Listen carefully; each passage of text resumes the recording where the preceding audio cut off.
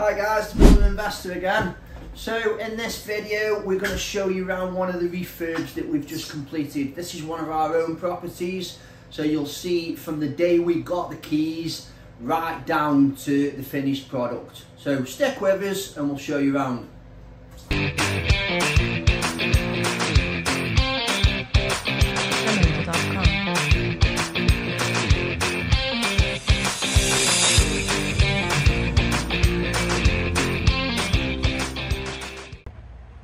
So here we are at the next one.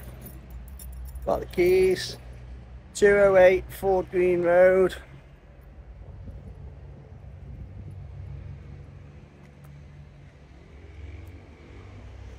And 3-bed semi.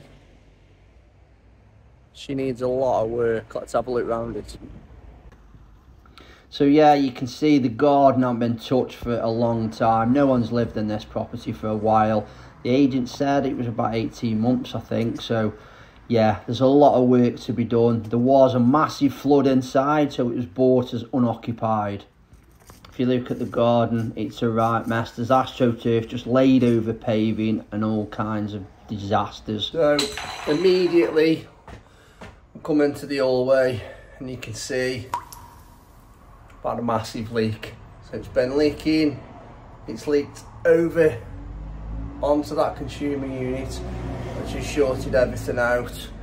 So it's all been switched off, I think at the road as well, so that kind of makes it uninhabitable. So no kitchen. Yeah, as soon as we come into this room, I can see wallpaper's falling off. Got damp in the corners.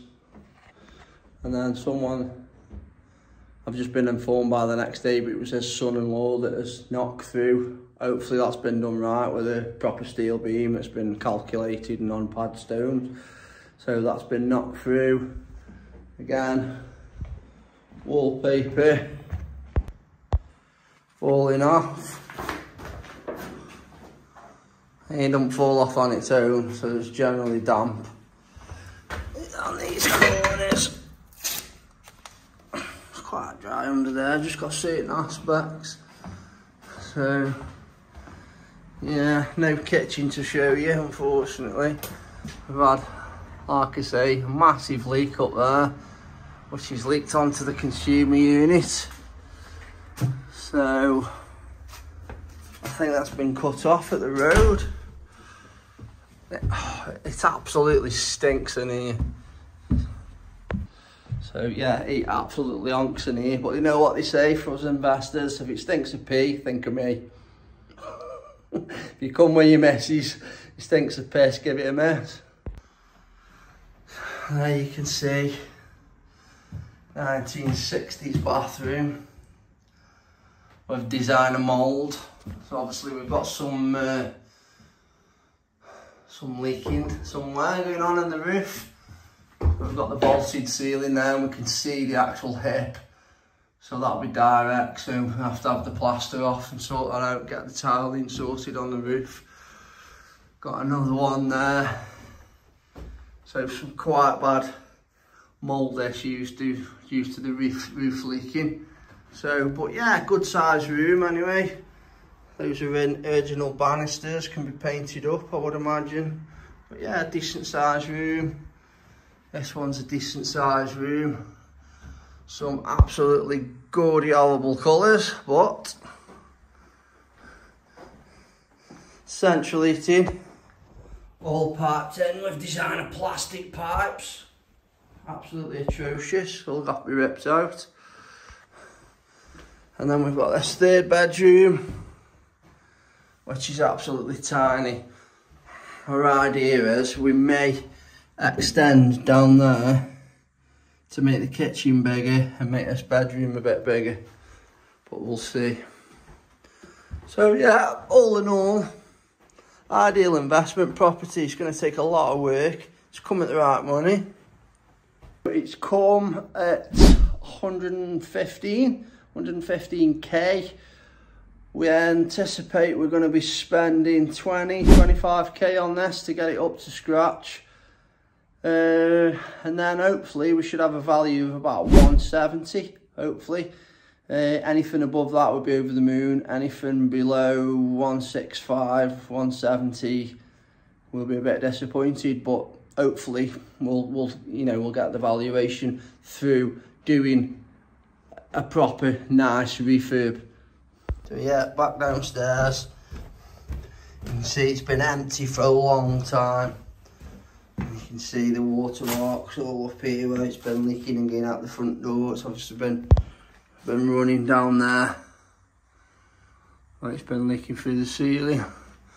Again, plastic pipes for the radiators. Same in here. Plastic pipes. Lovely, eh? I haven't even got a radiator in there. And then we've got lovely, properly dangerous polystyrene tiles on the ceiling there. And when you come to what is the kitchen, but there's nothing here. It's all been ripped out. We have got a boiler up the corner, but danger. Warning, unsafe appliance, do not use. Danger, do not use. So I take it we're going to have that checked out. Looking at it, it looks really old, so I would imagine it's going to be ripped out and a new one gone in. So one place to always check when you go and look at properties is the window reveals. Now this one's not too bad. You know, there is bits of mould in there, but it's not really bad. So there's bits there, but it has been empty for a year. So you need to check all them. Sorry, every time I walk somewhere new, I get a face full of cobwebs. So like I say, these banisters, quite nice, and keeping with the property, so they'll be kept and painted up.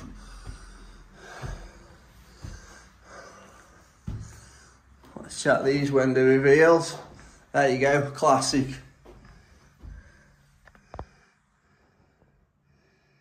Windows broke down.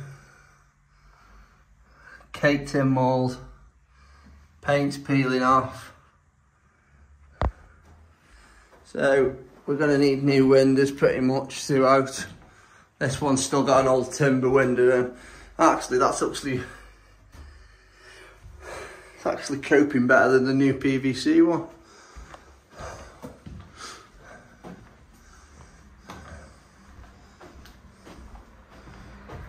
Again, mould. Not as bad as the one on the back.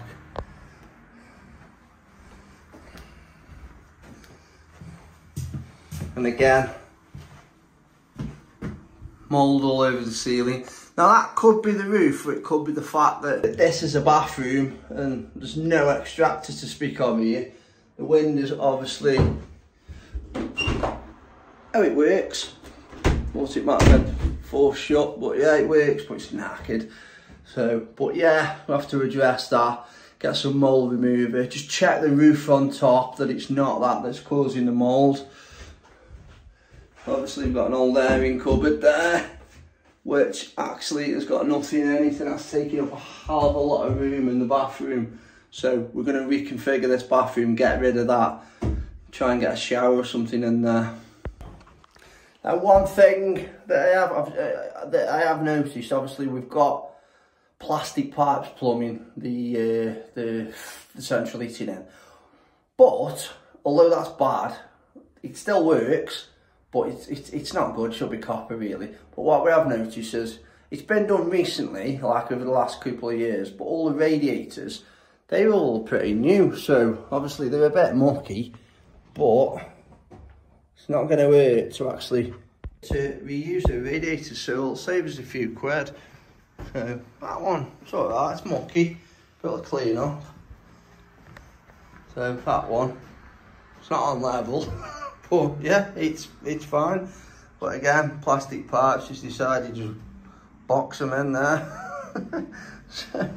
so here we are, we're in here, flipping it out. That thing's going, I can't stand far enough back. Wardrobe's coming out. Here's mate. All the boxing's coming, wallpaper coming off, and obviously all the flooring's coming up. You know, anything that's basically falling apart or, you know, it's all been ripped out, to be honest. It needs gutting. So obviously, yeah, I'll turn the camera on now. So we've got these 2 living rooms, all that's come up off the floor, it's all going on the truck now. So we've got bits of wallpaper off that are loose, we'll have to get the steamer, get the rest of it off.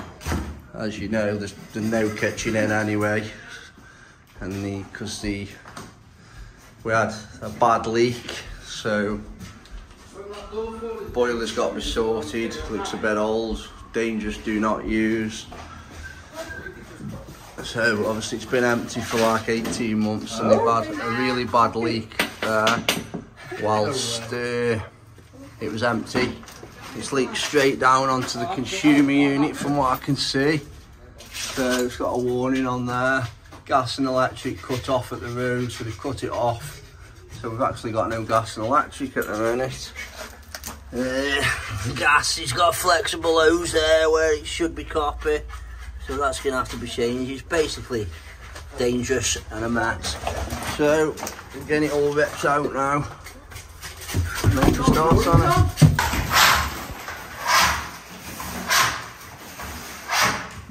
So there you can see polystyrene tiles. You look at them, it literally is polystyrene. It's like,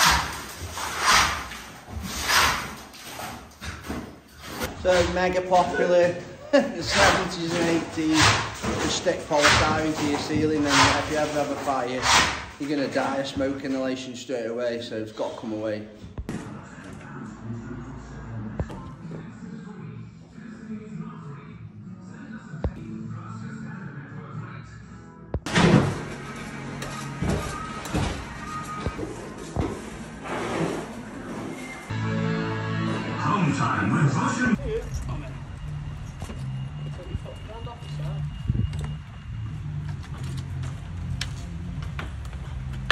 Like a glove.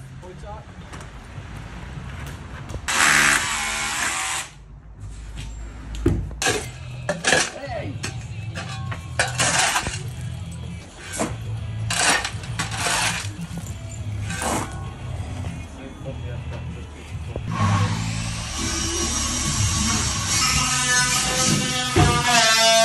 Tell me that to be fair. The camera's so.